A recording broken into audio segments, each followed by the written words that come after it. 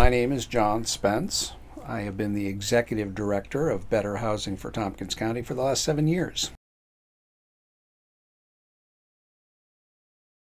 I think that because Cornell, Ithaca College are here, and because most of our time for most folks is spent in the Ithaca area, that they don't really see outside into the surrounding communities. There's a lot of significant poverty here.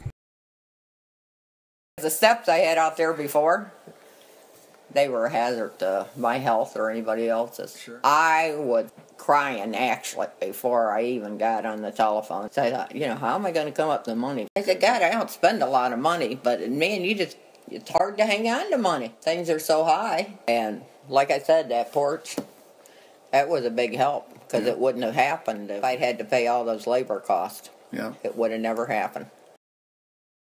We've been working with Teresa for over a year at this point, even though eligible in terms of her income, quite eligible for all kinds of assistance.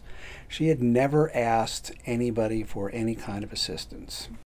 We noticed some water at the edge of the property. We thought we just had to pump the septic tank and it would be fine, but the whole system was out of code. And we realized that it was going to cost a lot of money.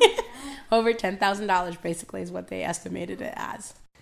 It was very tough, and so I started trying to fill out the forms for Better Housing. Fortunately, in Teresa's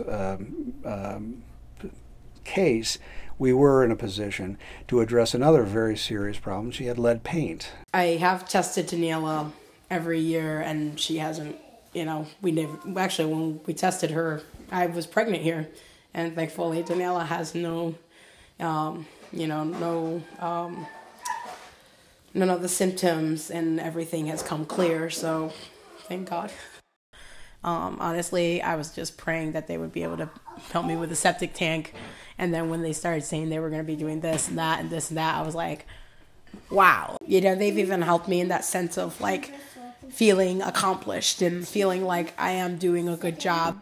And Better Housing really is helping out with keeping her safe. I also lived in multiple houses throughout when I was young because we moved from here to Puerto Rico and back. I kind of like the idea of having one house and having it be my house and letting Daniela grow up in the house and being like, this is my house. These are memories that I don't have from my childhood.